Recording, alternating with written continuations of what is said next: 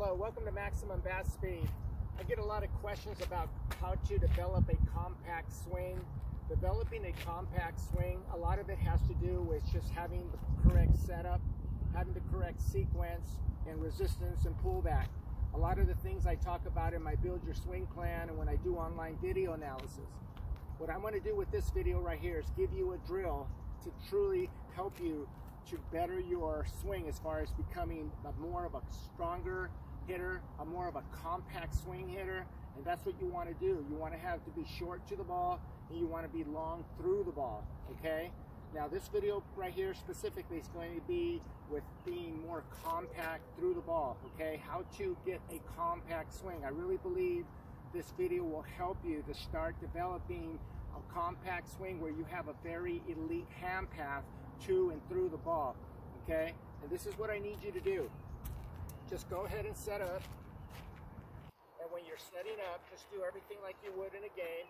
And what I need you to do is just get to the point where you're at toe touch, okay? So you're just using a bat. You don't need a ball. All you need is yourself. And if you can, do it in front of a mirror. Okay, it's crucial that you do it in front of a mirror, in front of a reflection, so that you know if you're doing it correctly or incorrectly and see if your body is going to be doing what I'm asking you to do. There's some checkpoints that I want you to be looking at when I'm doing this video for you. So when you're doing this on your own, set your phone up next to the mirror and watch it, and then do the drill. Okay, that's how the brain works best, how the body works best. That's how you build a swing. Not by just taking cuts over and over and developing bad habits, okay? This video right here will tremendously help you to have a better hand path, to have a better compact swing. If you don't have a compact swing right now, trust me, if you keep working on this daily, your hand path will improve, okay? I see it over and over for years working with students, whether in person or online video analysis or people sending me emails as far as my Build Your Swing plan. This video right here, again, if you follow it correctly, I truly believe it will help you to get more of a compact swing, a better elite hand path, okay? So here's what you need to do. Go ahead, and just like you're in a game, set up and get to toe touch, okay? Now, drill is this. What I want you to do is, when you get to toe touch, you want the bat pointing to if there was a catcher behind you, okay? As though there was a catcher behind you, all right? So, again, all you do, set up, and you'll be looking in the mirror. You take your stride, okay? I'm looking at the checkpoints. My checkpoint is this. My bat right now is pointing to the catcher's glove, okay? My hands now are in front of my shoelace. My hands are around the height of the armpit, and they're right here, again, right over my shoelaces, okay? They're not in front of my shoelaces, they're not in front of my foot, they're not behind my foot, it's right in over the shoelaces. Why? Because what happens is you get in a gather, you take a stride, and now your hands should be, because of the pullback, they should be over the shoelace. Now, once you get to toe touch, I'm at toe touch right now, the bat is pointing at the catcher's glove. The next move is, once you get to this position here, okay, this is crucial, you're going to apply pullback, top hand, with your top hand, you're going to apply pullback and resistance as my lower body starts to rotate. Now, the way you want to do this is with your lower body going in this direction, okay, in this direction, while your upper body is working in this direction. In other words, your top hand, your upper body, your scapula will be working clockwise, while your lower body is working counterclockwise. You're separating the upper half, where it's pointing in this direction, while the lower half is pointing in that direction. That's separation. That is the beginning of having a compact swing, the beginning of having an elite hand path, okay? Now, again, you get to toe touch. As you start to rotate, I'm feeling my lower body is rotating. My top shoulder, as I get to heel plant, should be higher than my front one, and the shoulder should be pointing to the second baseman, while my hips are opened up, pointing now far more to the left, okay? Now, by doing this, and you do it slowly and methodically, and what you want to do, again, you're looking in the mirror, you're striding, and what I'm doing is I'm rotating as I'm pulling back. Notice my back. My My bat is still pointing to the catcher's glove as I'm rotating. Again, get to toe touch, pointing to the catcher's glove. Okay, as I start to rotate, it's still pointing there. What usually happens with players that do it incorrectly, and you're probably doing this incorrectly. Way over 90% of the players that I work with, whether in person or online video analysis, when they do this, this is what they look like. They get to a toe touch, probably with their arms kind of low, but that kind of pointing kind of low, instead of pointing this way, kind of low.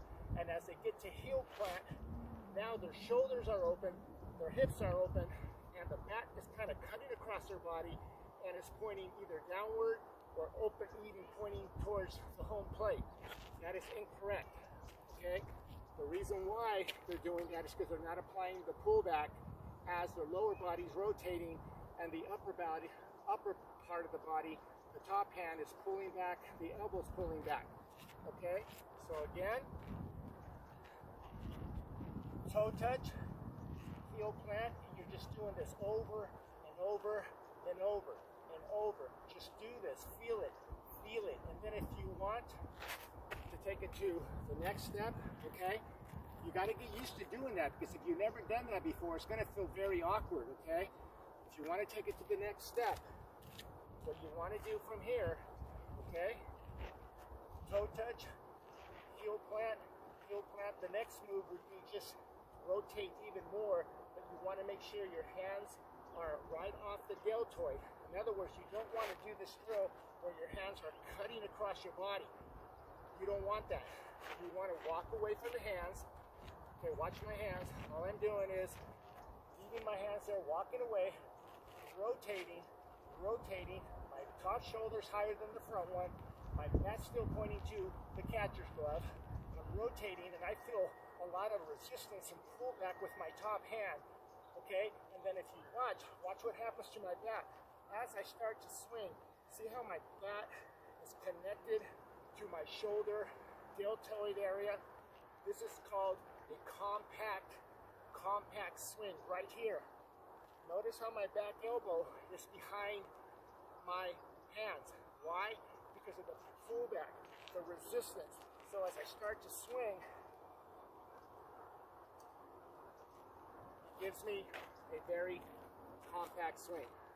The key is, once you get the toe touch, you want to be balanced, you want to apply the pullback, you want to make sure your hands are over the shoelaces at toe touch. Once you get the heel plant, the lower body rotates counterclockwise, the upper body rotates clockwise, okay? You want to make sure the bat is pointing to the catcher's glove when you're at toe touch and when you are at heel plant. From there, the pullback and the resistance will allow your back elbow to stay behind your hands, not creep underneath. That's why a lot of people get bat drag, because there's no pullback. If you have pullback, your hands get more vertical. The pullback creates this beautiful hand path where it goes around the corner of the deltoid, and from there, the lead elbow works up to the height of mouth, hit to and through the ball with a beautiful extension. Takes time, it takes work, okay? It takes commitment. There's no shortcuts, but it can be done. I see it over and over. Some players do this soon, some do it later. It doesn't matter as long as it starts to happen. But the key is make sure that you're applying the resistance to pullback, even into your heel plant. Try to hold it as long as you can. And then you'll check in the mirror, and if you're doing it correctly, okay, slowly and methodically, look in the mirror, and as you start to swing, see that the back elbow is still behind the hands. Or watch how close my hands are right there by the shoulder. It gives you a beautiful swing plane. And by that I mean this. Notice how when I'm swinging, as I'm here, how my hands, my elbow, my shoulders, my bat are all going to be in one plane as I hit.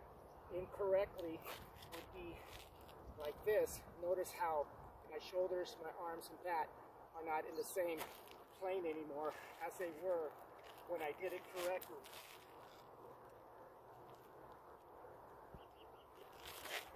I hope this video helps you. I truly believe it will. It'll help you to have an elite hand path, compact swing, and you'll be able to have much more opportunities against elite pitchers. Again, I have a Build Your Swing plan. I hope you order it. I think you'll really like it. I do online video analysis. Please give me a like if you learned something. And also subscribe to my channel if you haven't done so. I have about 100 videos.